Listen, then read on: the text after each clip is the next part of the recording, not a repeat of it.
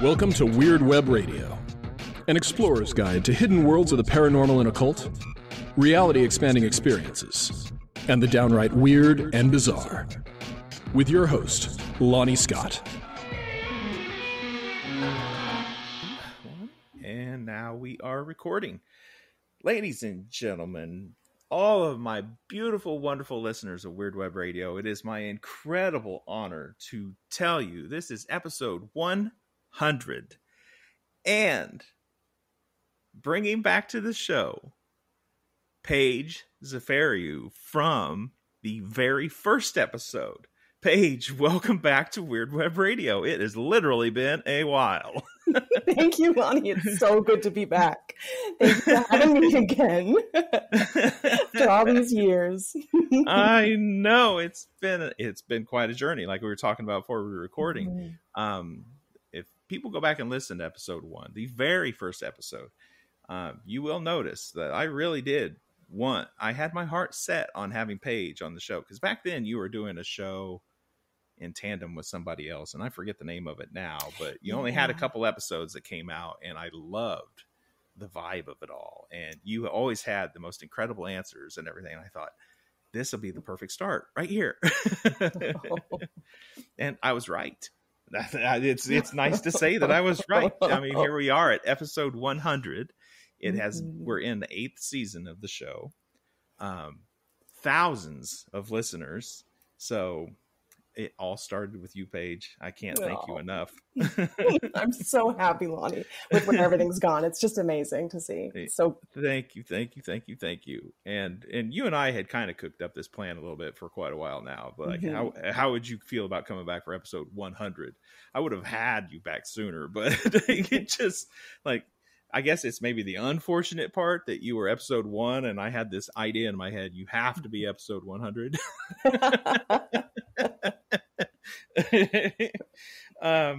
For anyone that doesn't know Paige, first of all, please go back and listen to episode 1 and get to know where Paige was then.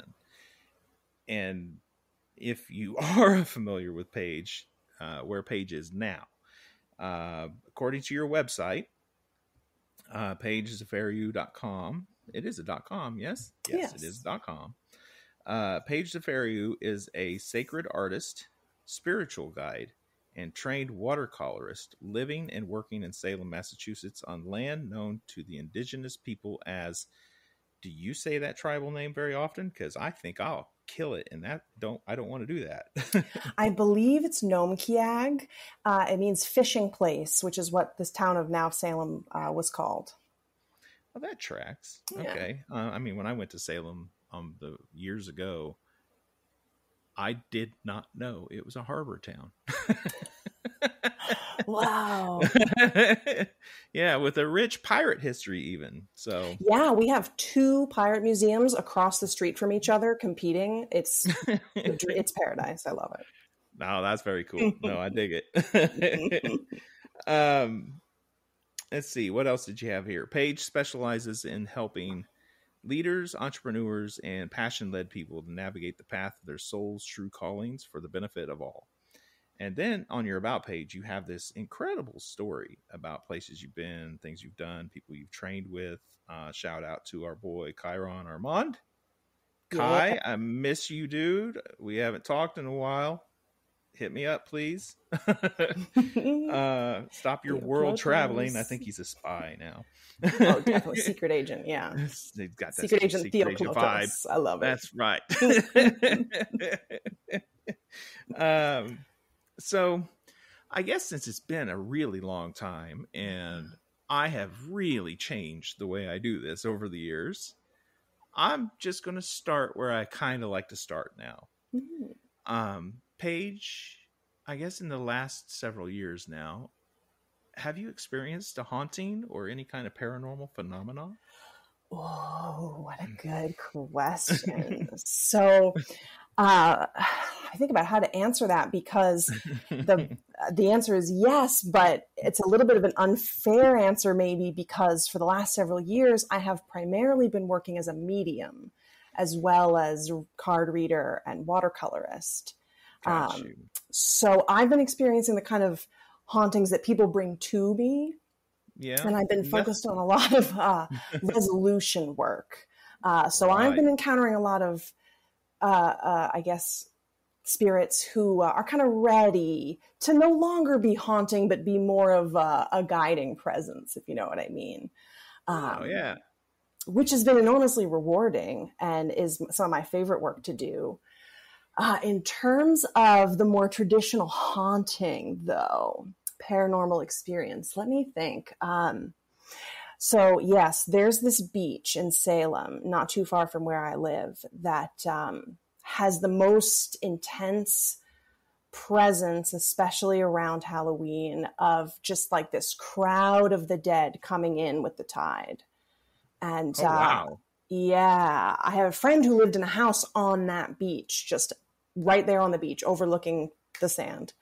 And, you know, I'd spent Halloweens there. We'd spend holidays there. It was a very active house for living people. And every once in a while, you'd get this like crowd of the dead essentially crashing the party, just rolling in with the tide, coming right through the house. And I remember there was one friend who kind of did this sleepwalking thing with her phone, where she like kept trying to show my friend her phone and had typed this message in it that didn't make sense, and described this dream she'd had where she was being led through the house, but it was like a fairy mound where there were all these people eating and drinking, and she couldn't find her way around. Things kept getting turned around. It was this very fae kind of dream, this very otherworldly, you know, other side of the veil kind of dream. Mm-hmm.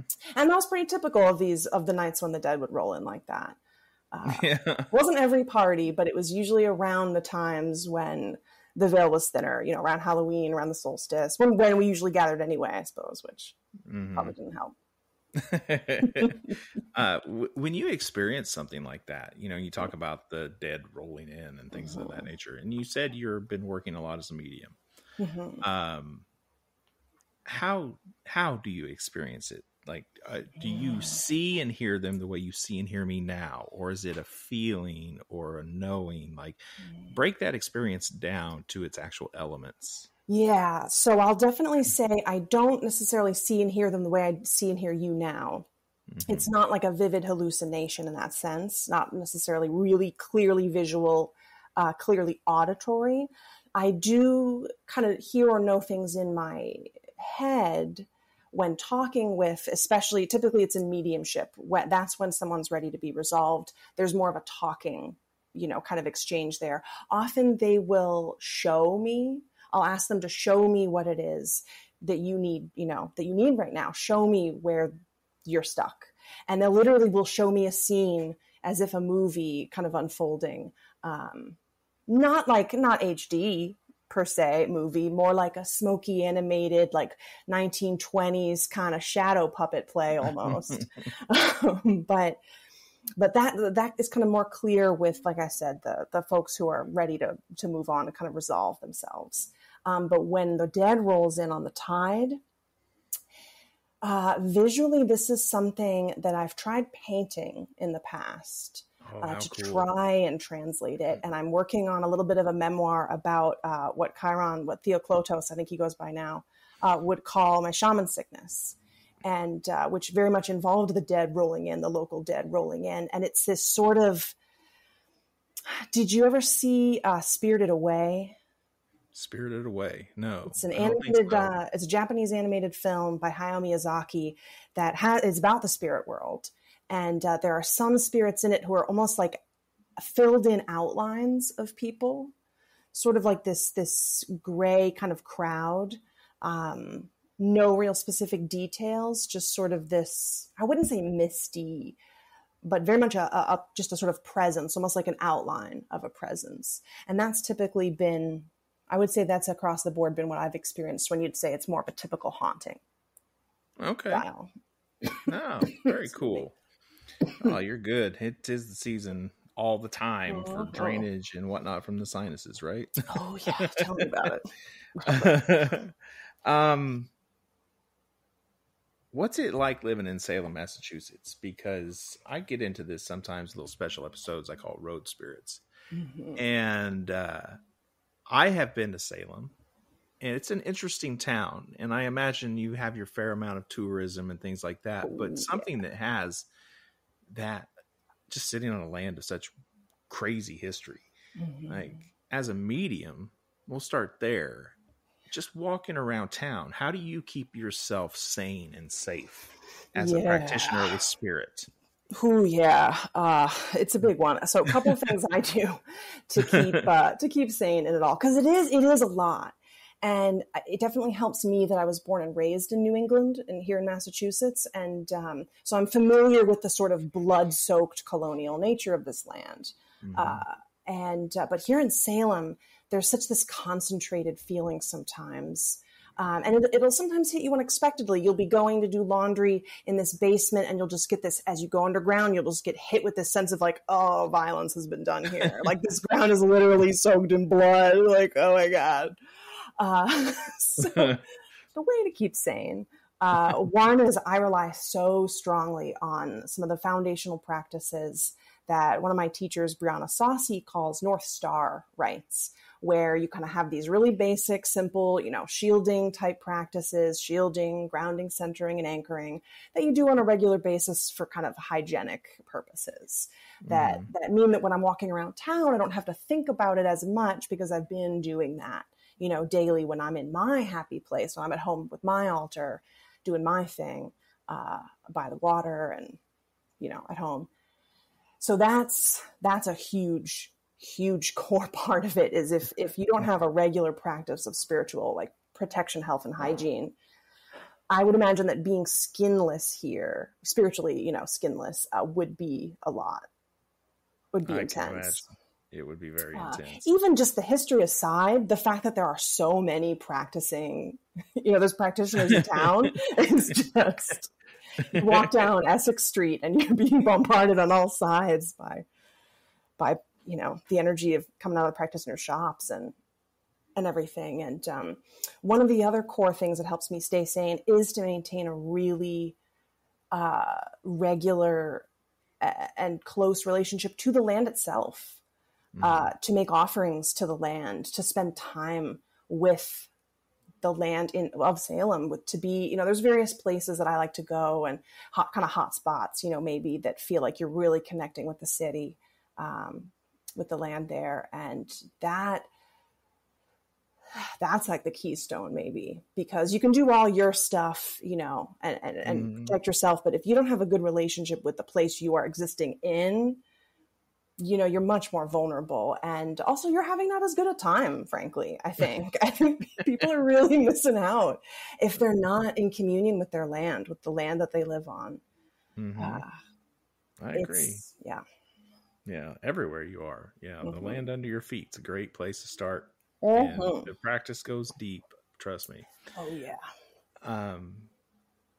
So people visiting Salem, like what's a must do for our pagan occult leaning crowd? Where should they go? Ooh, there are, honestly, I would say to walk around. I'm a big fan of freebies, things that are free. Hey, all right. Right. Start with the free stuff. Yeah. I would walk around the neighborhood called the Chestnut Street, like McIntyre district. It's like the most concentrated little like historic colonial houses in town. It has the Ropes Mansion Garden, which is just gorgeous. Also has the benefit of being a filming location for Hocus Pocus. So there will be a lot of tourists around it, just to be prepared. It's also next door to the Witch House, the other tourist hotspot for all your photo opportunities. Yeah. But just walking around that neighborhood down the little side streets, it's just so beautiful and so peaceful, actually. There's not a lot of people walk down those side streets. They hit the Ropes Mansion, they hit the Witch House, but they don't necessarily know there's this whole beautiful neighborhood down there. There are also a couple historic, I think, museum houses down that way. So that's my number one. Up there with walking out to the lighthouse if you can. on Derby Wharf. Then you're completely surrounded by the water. It's this teeny tiny little lighthouse at the end. It's only going to be a 15-minute walk. It's really, really nice if the weather is cooperating and you want to get out on the water. And that has the benefit of being at Pickering Wharf area, which has the House of Seven Gables. And again, wandering around the Commons neighborhood, just looking at it, it's so, I don't know, it feels nice. It's a good neighborhood to walk around. And there's lots of stuff to see, lots of little places to pop into. That's true. Yeah. I would also recommend the Hawthorne Hotel. Has the best restaurant in town, I think. That's where I take my out-of-town people. It's the restaurant at the Hawthorne. And I have never stayed there myself, but I have a local witch friend who has stayed. It's famously haunted. She has stayed and experienced some paranormal activity. So if that's your thing, I hear the third floor is where to go. Third floor, Hawthorne Hotel. There you go. I hope there's more hotels there than when I visited. Oh, there's definitely. They're doing very well. In what year was that we went? 2007 or 8, somewhere in there, maybe 6, 7, 8, somewhere in that range. And I remember when we got into Salem, because we drove. I don't ever want to do that again. I'm gonna fly into Boston and rent a car next time. Yeah. We pulled in. It couldn't have been better though. We pulled in. It was a full moon that night. There was a light misty fog on the ground. Oh yes. Salem, half the city's lights are off. Like it was just cool. And we found out, at least in that year and that time, we weren't allowed to check into a hotel after like 11 p.m. What? And it was like 1 a.m. We're like, so we had to go over to Danvers. Oh yeah. To get a hotel. And came back. And at that time, there really was just a few Airbnbs, the Hawthorne Hotel, this cheap hotel we found. And that was about it in Salem. So I hope they've added more. Oh, they've definitely, the hotel business is booming in Salem. I mean, the tourist numbers have just gone up every year for the last at least 6 or so years that I've been living here. Every year, the numbers are up. And up and up. So now there's the Hotel Salem, there's the Waterfront Hotel, which, fun tip, is required to have a public bathroom accessible to anyone who needs it in their charter. So if you're in Salem and you need to go, Waterfront Hotel cannot turn you away. Many places will try. If you try to go to a restaurant or something, they guard their bathrooms jealously. Yeah, I can imagine. Cool. Well, thanks for the insight and the tips on Salem, Massachusetts. I know listeners probably have an interest. You, in your bio here, you call yourself a sacred artist. Mm-hmm. What is that? I've not had that one yet. Ooh, yeah. So that's a term popularized by my teacher, Brianna Saucy. And I really like it both because I think it's a great catch-all for divination, magic, mediumship, all the sort of the sacred arts, the magical arts. And I also like it because I am a visual artist. And so for me, it's a really nice umbrella. I've always lamented that I feel the English language is lacking a little bit in terms for what we do. Or, it has a plethora of terms, but they have sort of some connotations maybe, or particular meanings that maybe don't always match what we would like them to in the popular mindset. No, I got you. So Brianna Saucy, what is it like training with Brianna? I've only read Brianna's book. I think it's Making Magic. Yes, yeah. And I love that book, by the way. Have not had a chance to talk to Brianna. What's it like training with her? What's the method? Love it. I just love it. She's, as a person and personality, just a delightful, upbeat person. She's trained in classics, so she's very eloquent and intelligent, but communicates in a very, clear to understand. She's really good at communicating is what I'm trying to say. Like it. So I love that. A lot of her teaching is text heavy. She provides you with a lot of PDF text that she's put together, as well as audio things like what she would call active imaginations, a la Carl Jung, sort of like a guided meditation, I guess, in a way. But the idea that you are actively entering the other world and using the faculty of your imagination to access that world. However your imagination works, whether it's visual or auditory or kind of knowing, whatever your style is. So I think that's really nice that it works for people with a lot of different kind of internal inner world mechanisms. I feel so many of them are focused on a visual component. And I find it really, really accessible for a lot of folks. Mm-hmm. That's cool. I like that. Yeah. Yeah. And she also does these like year-long sort of trainings within the larger context of the Sacred Arts Academy, she calls it. And it's now a 4-year training with each 1-year trainings, which I love. Mm-hmm. Love some juicy long-term working. It's good. It's good. Mm-hmm. It's good. We like it. Mm-hmm. All right. In your site, you have this section called My Work, and you're talking about after almost 10 years as a spiritual consultant, you developed your own framework for using those sacred arts to help people. And then you describe having 7 aspects that are your framework. First one is face your gifts. What do you mean by face your gift? Like that's something I find a lot of people these days aren't spending the sort of time with themselves and their inner world that I think would be healthy for most of us to be doing. And by your gifts, I think I really mean yourself. What are you, what do you do? What's your call? What are the things that you need to do? Like whether it's writing or dancing or carving candles under the moon, whatever your jam is, where's your area of sort of joy and play, if that makes sense? Oh, I dig it. Yeah. Mm-hmm. Joy matters to me. In fact, my tattoo, the runes that I have on there I don't know how well you can see them or not. But, the first one is Wunyo for a reason. That's joy. Joy is first. Ansu's is the second one. That's wisdom. So we have joy first, then wisdom. Yes. Amen. That's exactly why I start with this kind of almost playful language of gifts, this connotation of childhood, something good you're receiving. There's like something to play with here.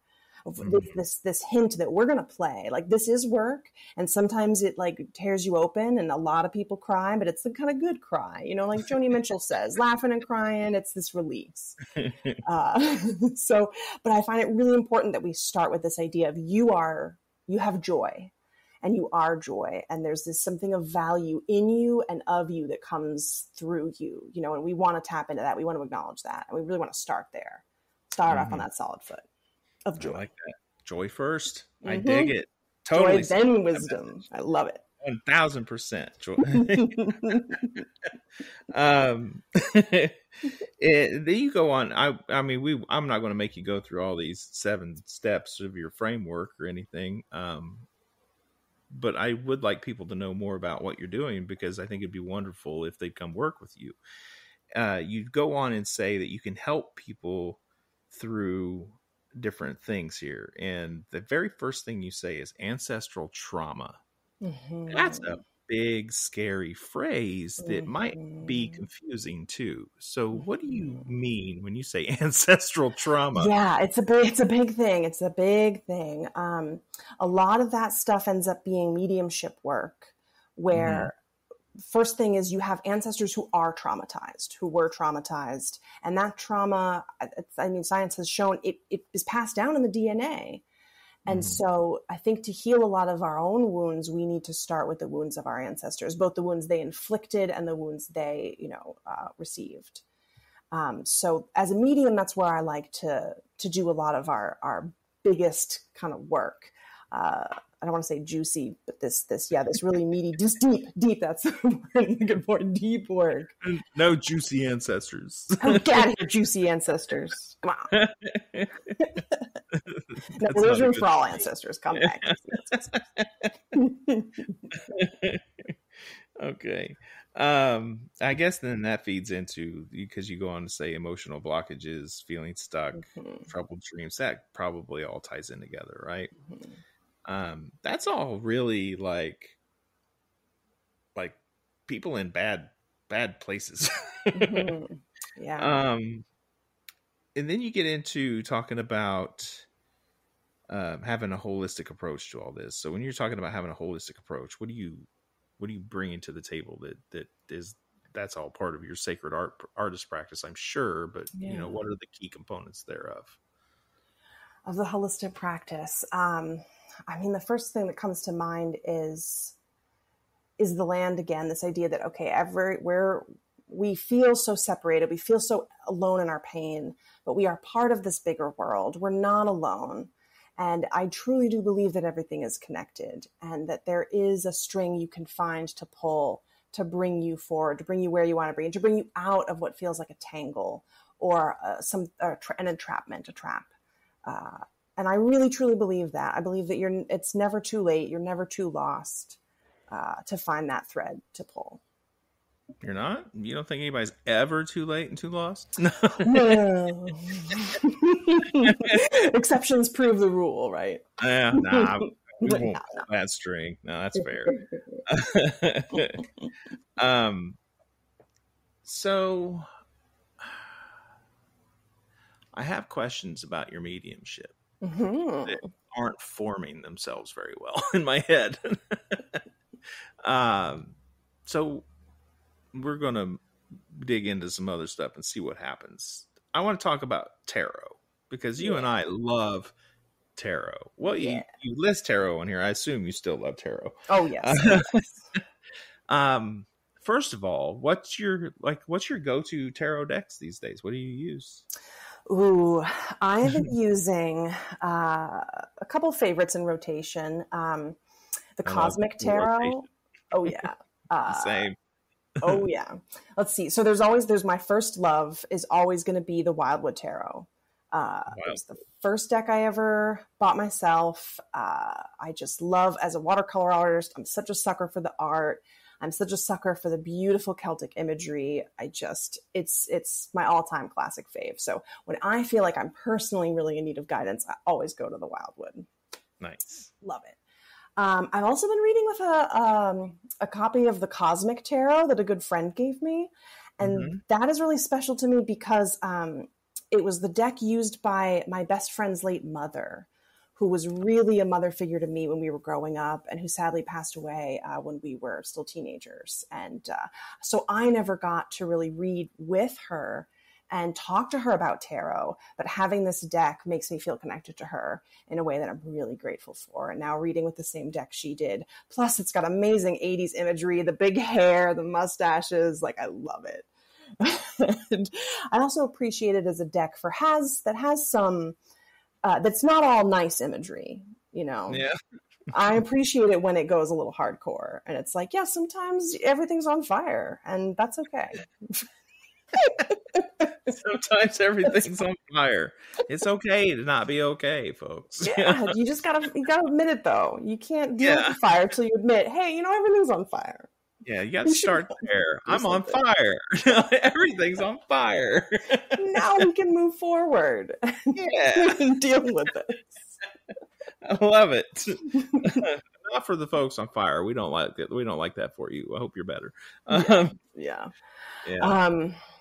Can I be honest, though? In my mind lately is a tarot deck that I've been working on.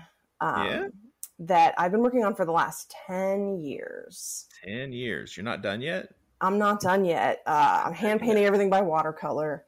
78 cards? 78 cards, maybe one or two extras, depending how we go. Yeah. It's a Star Trek tarot deck. Star Trek. And so honestly, lately I've been digging into the tarot books a lot, as well as sticking with my mainstream, my hardcore, my heart, like tarot decks, if that makes sense. Going back to my Rachel Pollack, my holistic tarot, all that kind of good stuff. And I've been spending a lot of time in the studio painting cards and thinking about the Seven of Swords and, Yeah. Oh, Seven of Swords came up. Why? Why Seven of Swords? What happened? Who hurt you? Seven of Swords came up because the way I've been making the deck is I'll just be watching Star Trek and I'll see a moment and be like, there, that's the Seven of Swords. There it is. It's Fizbin. There we go. Captain Kirk playing Fizbin. There we are. And so I've been making them completely out of order. Just as soon as one appears to me out of a Star Trek episode or a thought Now, have you got a Kickstarter or anything going for that? Not yet. I've got yet. A publishing proposal that I'll be sending out to try to get it a home. And if that doesn't work, we'll Kickstarter it up. Okay, cool. Yeah. Well, please do let me know when you do. I will. We'll get the word out as much as I can. Yeah. When you shop for a tarot deck or look for a new tarot deck or anything, are there certain cards do you look for that you have to see before all the others make the difference? Honestly, no. There's no card I have to see. There are cards I like to see, like Death. I need to see. I guess maybe I need to see the Death card. But I tend to shop. I don't want to say on vibes, but here's how I bought my first deck. I was in a shop. I was shopping around, somewhere else, and they had a tarot section across the room, and this like shaft of winter sunlight came through the window and struck the front of this box. And it was like a movie, and everything slowed down, and we ran to each other across the room in slow motion. All the music played, and it was just like I just knew. I was like, that one. We are going to be friends. I guess it's kind of like people where sometimes you meet someone and you're like, oh, we're going to be friends. We're going to get along really well. But sometimes you got to like spend a couple of times spending time with someone before you're like, okay, actually, this is a really good relationship we're building here. And I've had some tarot decks like that where I've seen somebody else read with them or I've had readings with them and been like, actually, I'm into this. I know where we're at. I want this deck. So that's always fun. But honestly, it is kind of vibes. It's vibes. It is. Yeah. That's how I find them. What makes a good death card? How's it get to be deathy enough? How does it get to be deathy enough? Well, my favorite imagery is the scythe. I like to have a scythe. I'm a little traditional in my scythe. But not all the decks I love have a scythe. I mean, in the Wildwood Tarot, it's a raven tearing, the meat and flesh off the skull of an elk or something. So I kind of need it to be dark. I need it to be the death card. I need it to not sugarcoat things. If the deck is going to really sugarcoat things and pulls punches with the death card, I don't know. Not that I need the death card to be something bad, but I need to acknowledge that like change is hard. Change hurts, and it involves losing some things and you're gaining other things, and your life is going on, and it's natural, organic change, but it's still change, and that's hard. It's fucking hard. Dig it. Yeah, no, you are absolutely right. I always wonder that with people who read tarot, because for me, I have to see certain cards. The High Priestess and the Star have to resonate with me on some level. Like they have to. The Two of Swords has to. Interesting. Fucking love that card when it's done right. And it has to have like this, look at it and get a crossroads kind of energy to it. Right? Ooh, yes. And the Nine of Pentacles for me. If I don't see or feel like the goddess Freya is winking back at me through that card, I don't want the deck.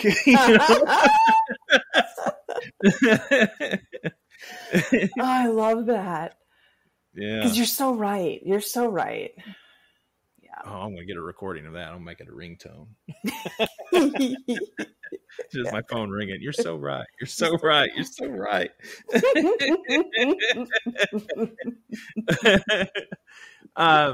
People out there that want to get into tarot, what would you recommend that they do? Do they need to follow a beam of light to a box in the store? Your mileage may vary. I have a couple favorite recommendations.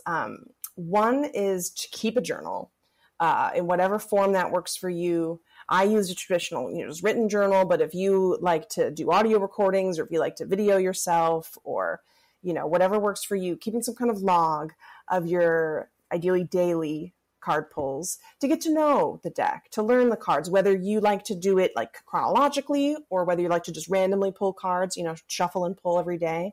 That's what I recommend for beginners who want to learn, is get to know it, journal it, write it down, and to write down or record your own first impressions of the card before you look it up. Yeah. Before you go to the book. Really, then you can go to the book after you're done and write down what that says, and then you get to look at them and see, okay, where do they match? Where do they not? What's similar? What am I picking up on? What's specific to my situation that this book doesn't speak to at all? Because it can't. Yeah.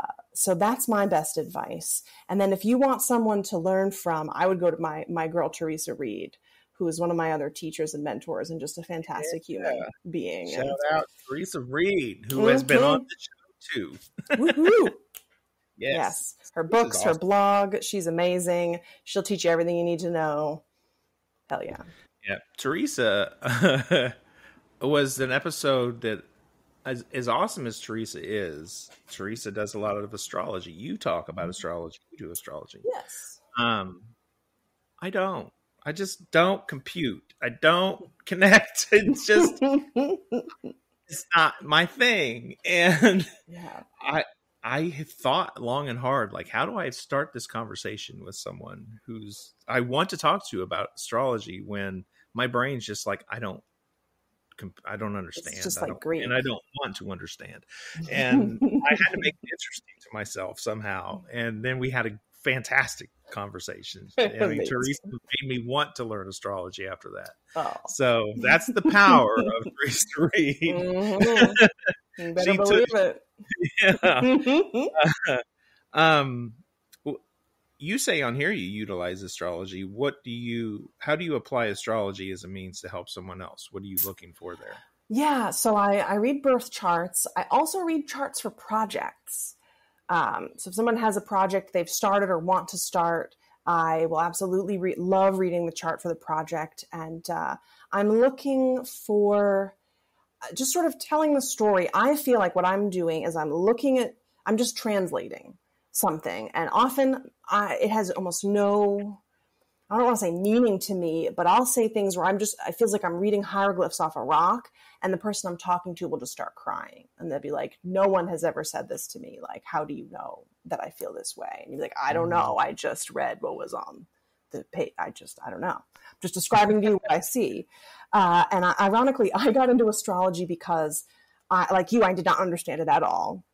And I grew very frustrated with this. And I was like, I want to understand what you are talking about. What do you mean Saturn is doing what in what house? Huh? I need to speak this. I need to be able to read this secret language you guys are somehow speaking to each other that makes no sense to me. And so it's more of, I feel like it's a supplemental part of my practice where a lot of people want to talk about it. And so it's nice to be able to fold that into a tarot reading, to be able to talk about some parts of their birth chart. Sometimes I'll pull cards about things in the chart to help explain them or to help talk, kind of reflect them back to the client, which is always fun. I love mixing and matching my medium. And I sort of let the chart tell the story and let it take us where it wants to go. There's so much to talk about. So I either have to time the involvement of astrology or really just focus on a few key things that I see that are like, okay, these are relevant to what we're talking about. I kind of go in sometimes with a purpose, like, okay, what do we want to know?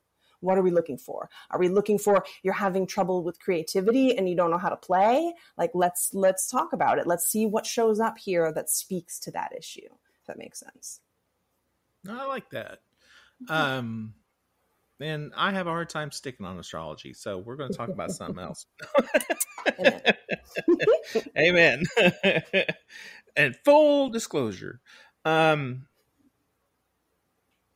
you have in here a thing. It says you do dream interpretation.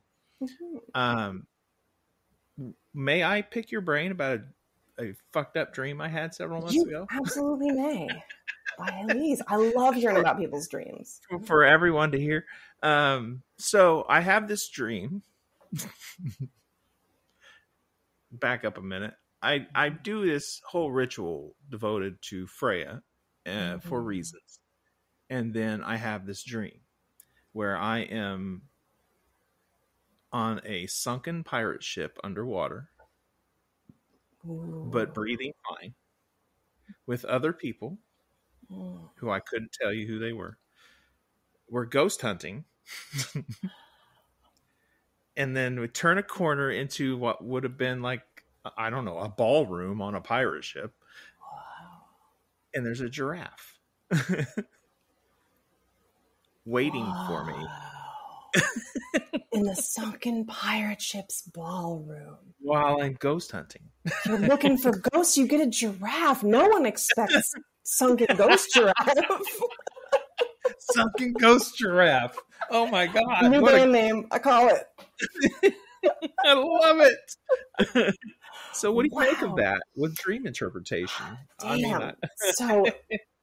It led to some interesting events in my life that I cannot disclose on the show, because I do not want any people like having problems or whatnot. But it led to some very profoundly interesting events that all came from me sharing the details of that dream. But I'm still really unsure what is up with that dream in particular. Yeah. So when I got a dream like that I really want to pull like the skin back on, so to speak, I use a method that Brianna Saucy taught me, which is essentially a Mad Libs-ification of the dream, where you write it all down and then you pull out and make a list of all the nouns. And then next to each noun, you write, wow, what is that? What is like the symbolic definition for me? What does that mean, to me? A sunken pirate ship, is that adventure? Is that, what are the associations kind of? What is that to me symbolically? And then you plug it back in. And every single time you do this, you get something you never would have kind of predicted. I find it really interesting when it all comes together, because you kind of know individually, like, oh, when I dream about my dad, this and that. But to plug it into the context of the dream and to see it written out that way is just like a slap in the face with a fish. It's really insightful. And not that it's necessarily like, okay, this is 100% exactly what the dream means. Definitely, this is your subconscious's message. But I think it can really help uncover some deeper levels and layers of the stuff going on there. Deeper that levels can maybe be stuff. Insightful. I like that. Yeah. I may give that a try to review back on it, because there's a lot of unresolved things that came out of that. And I have continued to have, still to this very day, dreams where that giraffe appears, usually outside a bookstore in a street, big pane window. And I'm with someone. It's always that same person in this dream. I know who that is now. And they know it too.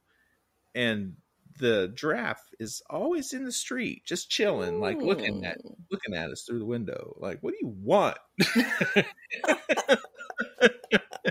Like, I don't know what you want. Giraffe? Come on, ghost giraffe. What do you want? Sunken ghost giraffe? What do you want? Why are you in the street? Yeah, see, weird dreams are they're fun, folks. They're so fun. And that's what made me wonder, because, you remember there used to be all those books, the big, thick books, too, that would be like dreams, signs, and interpretations. Like, flip it open to giraffe, and it'd be like whatever definition they give you. And that's what all giraffes and all dreams are supposed to be. No, I don't use dream books. It's not helpful at all.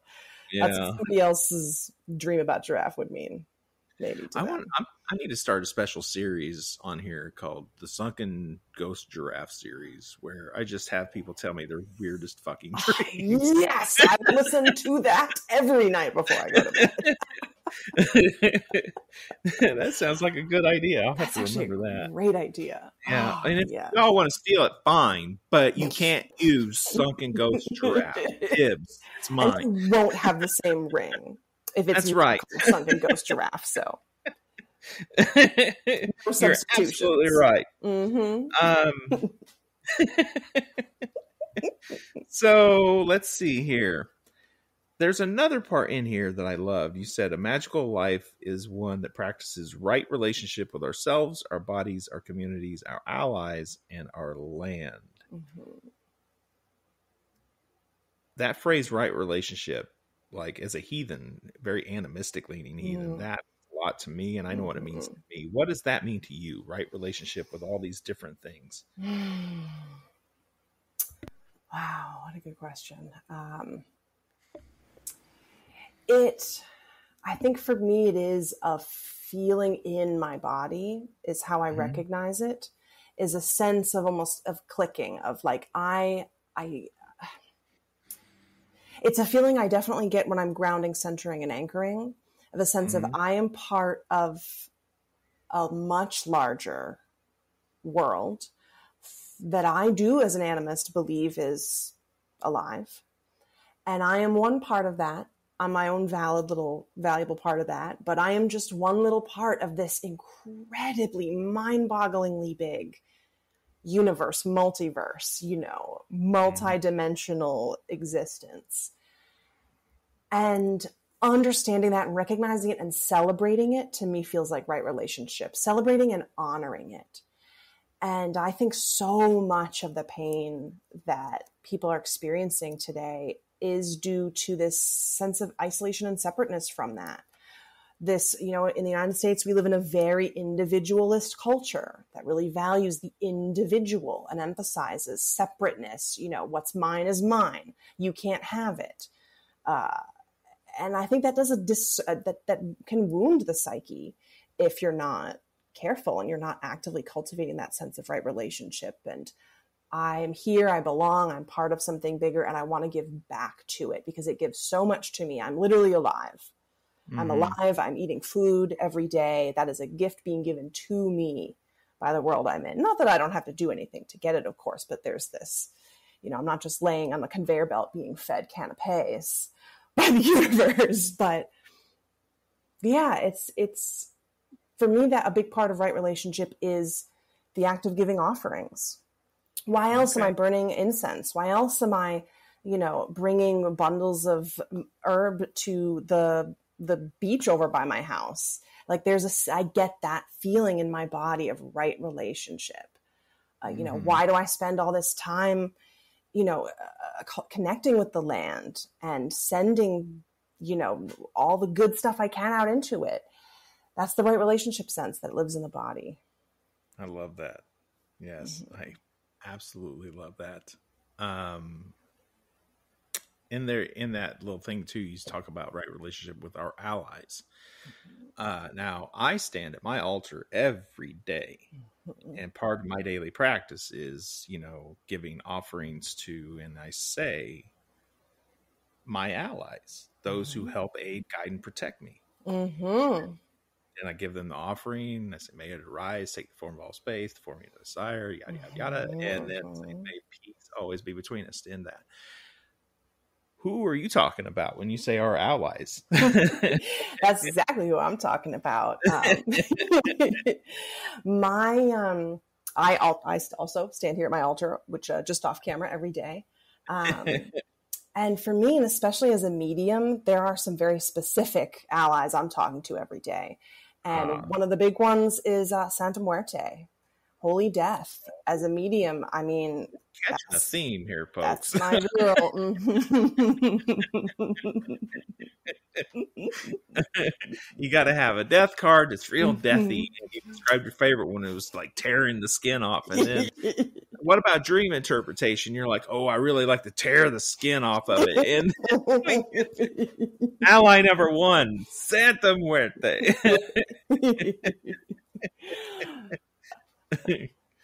All right. Ooh. So, I mean, working with Santa Muerte, what's that like? Like, how do you It's Why intense. that relationship? I gotta tell you, it's really intense, but I feel like it's a holy helper, an ally relationship that I've been sort of moving towards all my life. I feel like all of my life I have had this affinity with death. I've been very interested in it. It's been something I've always felt strongly drawn to. Is death, the spirit world.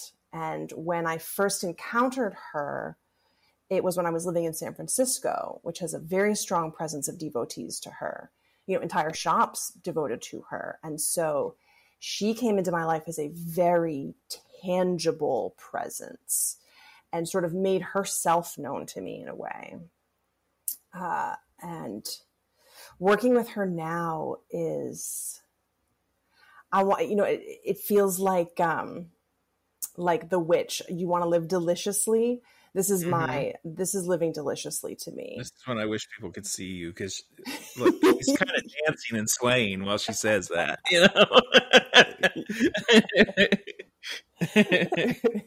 I like it. She makes me feel that way. I feel so happy working with her. I feel very at home in her crypt chapel. And I feel very strongly that this is my most important work, is my death work. I do people mediumship and I do pet mediumship, and pets as well. Yeah. And I like to bring the dancing joy of Santa Muerte to people because, a lot of people obviously are afraid of death and the dead sometimes. And I like to bring that dancing to them and be like, it's not so bad. So Santa Muerte is a specific named ally. Who else you got in the bag? Are we talking about saints and big spirits like this, or are they other types? There are definitely other types. There are the ancestors of blood and spirit. So, obviously the ancestors of blood, self-explanatory, but the ancestors of spirit being people who have lived before me, who I feel are aligned with some lineage that I am in. Not of blood, I have several artists, painters. I'm a painter in my lineage of spirit. People who taught me, who are no longer with us, are part of this lineage, obviously. And that is one of the keystones of my ally altar here, is the ancestors of spirit. Especially as a queer person and someone who has been working on healing my blood lineage for a long time. The ancestors of spirit feel to me like coming home, like you're taking off your suit and tie and you're like, I can relax here. Like, these are my people. These are my people. I like it. Yeah. When I say my allies in my offering like that, and then I call on them in ritual, I'm not thinking of anything named necessarily. I'm not even sure they're all human. I strongly, I know mine are not all human. I definitely, and those are some of the specific named ones. But you're right. When I'm giving my offerings in that way, I am including. I know the land is included as an ally. I know that there are many animal relatives that are included in that. There's a lot, and I know there are maybe non-human spirit type beings involved in that. I do share this sense that I don't necessarily know all of your names and faces, or that you even have a face, but you're my allies and you're welcome. I like the broadness of that table setting of like, my allies, whether I know your names or not, whether you have a face or not, thank you. Thank you for aiding, guiding, and protecting me. I like that. And you may not remember this. I have the notebook around here somewhere amongst all my notes, but soon after I interviewed you in episode 1, I hired you for a tarot reading. And because I like to do that once in a while. As a professional tarot reader, I think it's important to go to others. Yeah. Strong agree.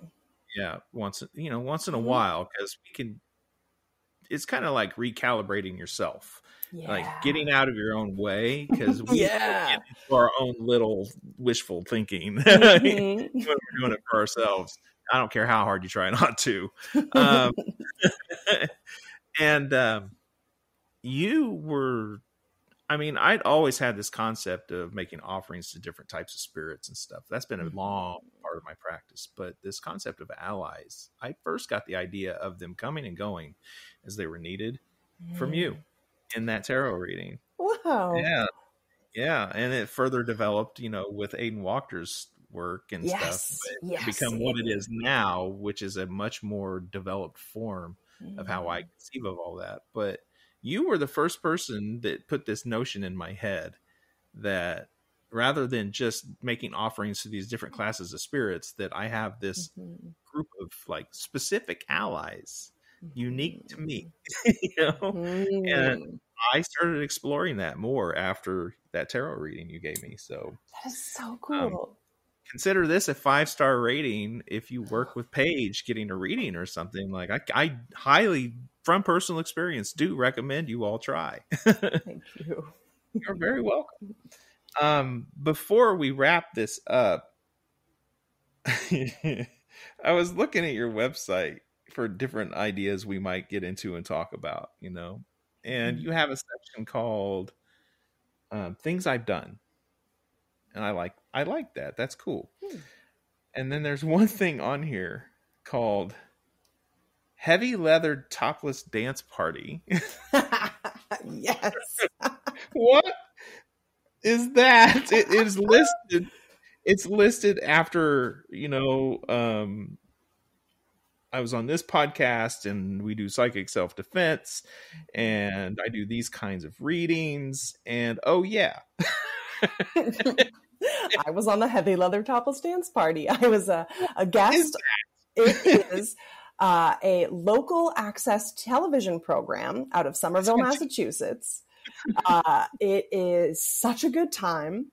A very good friend of mine was a singer in their house band, and they just invited me to come on for one episode for an interview. And I had the most fun with the host Ken. They have they have burlesque dancers, they have a Cramps cover band. They're just like this. I love the energy that you can have in like a local production like that is so unhinged and so much fun. I love it. Unhinged. It's one of my favorite interviews I've ever done. And you just can't beat that name. No, you can't. I'm like, that is fucking great. And then it goes back into, astrology charts, astrology classes, illustrated a big book. And to keep people on their toes, Yeah. Make sure you're still reading. All right, Paige. This is the part where I usually wrap up the regular portion of the show. Is there anything that I didn't bring up or you'd like to talk about? Now would be a great time to throw that in, or just any parting thoughts you might have. I guess there's one thing we didn't go into too much that's on theme, which is the pet mediumship. Yes. This is it's a newer part of my work. Yeah, yes. It's definitely a newer part of the work, and it is my new favorite. I've whole life had a very strong affinity with animals, and it's something that started just organically coming to me. I didn't sit and be like, I'm going to do pet mediumship. People started asking me like, this regular old mediumship reading was great, but like, do you talk about animals ever? Because I have this dog, this cat that passed away that I really need to talk to somebody about. And these readings are so powerful. They're not too terribly involved, honestly. A lot of it is just having someone to share that sacred space with, because what I've found is a lot of people say that they have this animal companion, this like spiritual animal companion that lived with them that passes away, and they find people in their lives are like, basically get over it. Like, what's the big deal? It was just a cat. It was just it was a dog. It was just a whatever. And they kind of have this grief to process that they don't really know what to do with. And that's their family. They are exactly. It's a family member. Family as anything else in family. Absolutely. Yeah. And it's a unique relationship you have with them because you are their caretaker 100% of the time. And so, how do you experience that? Because we were talking about how you experience the dead earlier. Yeah.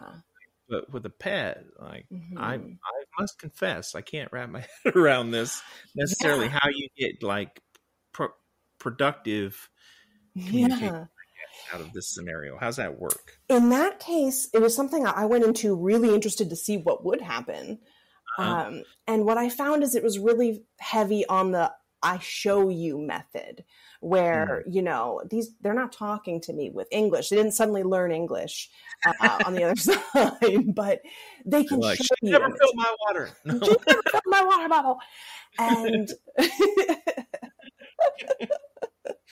so there is this definite energetic sense of the presence of kind of like almost a personality in a little way. But a lot of it is, you know, like with people, show me, you know, well, what's going on here? Show me how you're feeling.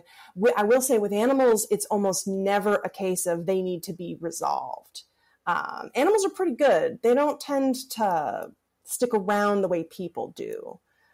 So it's mostly about the living person, actually, in this case. It's mostly about the living person who in most cases, you know, they had to put the pet down or something happened. Sometimes, you know, God forbid something tragic happens. And they need to know, you know, did I make the right choice at the end of this animal's life? Did I do good, basically? Did I take care of you okay? Did I do a good job? You know, because you can't speak to them. You can't ask for their consent when it's time for euthanasia in the way you can with a person that you have that kind of care relationship with. And so there's this sense of guilt that a lot of people carry. And that's mostly the focus of the session, honestly, is them sharing, them getting this sense of like, yeah, you did right. And I have yet to have an animal be like, actually, you messed up, like real bad. It's the animals are like, no, because in every time it's someone who genuinely did what was best for the animal, no matter how much it hurt them personally. And, you know, whatever harms or slights there were, the animal always forgives. Mm-hmm. And it's this very cathartic session for the client in that way. Nice. And I find them really rewarding for all of us to be doing. People have to be present with you physically. Do you do? No, I do them virtually. Yeah, I definitely like all my readings. I do them virtually. I love a good virtual reading because you can get your nice recording and. Good. Yeah. Good. I like that. You know, for like pet mediumship, I don't think something I would pursue, but I have had one of the coolest experiences with a dog spirit of some kind. When I moved into this apartment, it was because, you know, my ex and we had split up. A 15-year relationship had come to an end, and we did so peacefully. We get along. Everything's fine. We just realized that our journey together had come to a close and grew up and became adults and admitted that to each other. And when I first moved in here I can't have pets here for one. That's the rule of the building. I hate it. And my youngest daughter, you know, still a minor, only one of my children that's still a minor. She's bummed about it too. She wants a cat. And we're working on it. We'll see what we can do. But for the first, I'd say 4 months of living here, when I would go to bed and get in bed, pull the blanket up, get cuddled in, you know, nice and comfortable, I would feel the unmistakable feeling of a dog jumping in bed and laying down, nestled in between, like behind my legs. Wow. I've had dogs my whole life. I know what that feels like. Yeah. For the first 4 months, every night I went to bed, I got that. And ironically, it's about the time that this all started to feel like home that I stopped having that visit. I thought that was so fucking cool. And I don't know which dog it was. Yeah. I knew it was one of mine. I'm not sure which one, because like I said, I've had dogs all my life. So I've had the unfortunate reality of losing dogs all my life. You know, they got the shitty end of the deal on years. So I don't know. That's my only experience with my undeniable, I had no question about it, experience with some sort of animal in spirit form familiar to me. You know, like couldn't argue it. No rationalizing that away. Oh, that is so cool. The whole like shift and anyone who has dogs knows what I'm talking about. Exactly what it feels like. Yeah. Yeah. So I've heard a lot of stories like that. Cool. I'm not going to lie. Yeah. So I thought that was allies. Cool. Talk about allies. They like to watch Talk out about for allies. Us. When you need it. When you need it. I'm not going to bug you every night forever, but that's right. When you need it. Are you good now? All right, we're out. I'll be playing in doggy heaven. In doggy whatever. Yeah. Yeah. No, I always thought that was so fucking cool. Wow. So cool. Well, thank you so much for being here again. I'm glad the plan finally came together. Me Episode too. 100.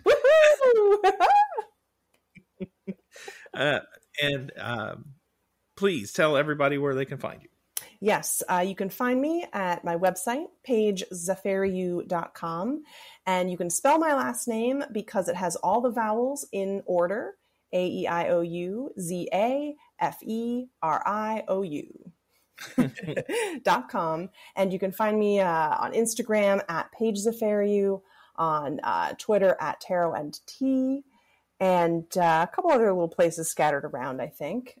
Those are the main places right now. Okay. And I'll make sure that all that's in the show notes too. I've always remembered that about your name. Like all the vowels are in order.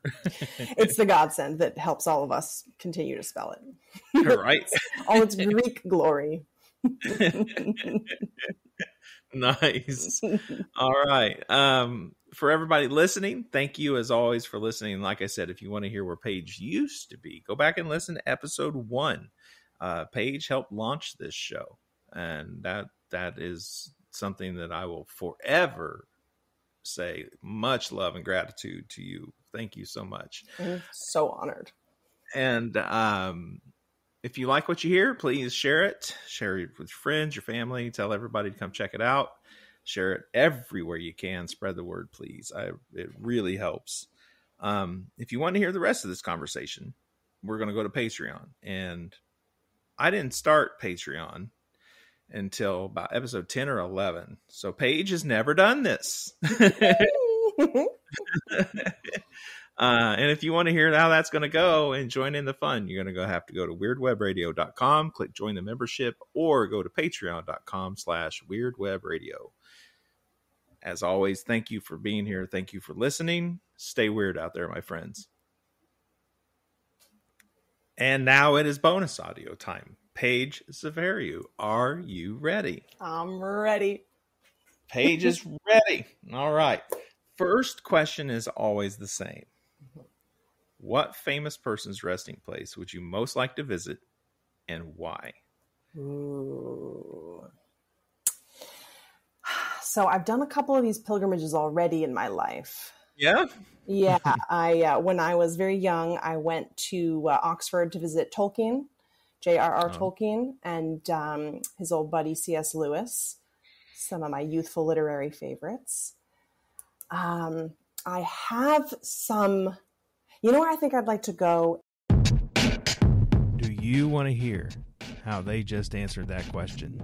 What famous person's resting place would you most like to visit? That and many others, including what they think about the afterlife, what they may or may not do in cemeteries, what are their traditions, magical practices that have to do with the dead, folklore that surrounds their homes, and so much more, available for only $5. $5 a month. Even if I make more than one episode in a month, it's still just $5 a month at patreon.com/weirdwebradio, or go to weirdwebradio.com and click join the membership. You can find me on Instagram at weirdwebradio. You can find me on Facebook as Weird Web Radio, or come join the new, fun and exciting Weird Web Radio Facebook group. Thank you again for being here. Stay weird out there, my friends.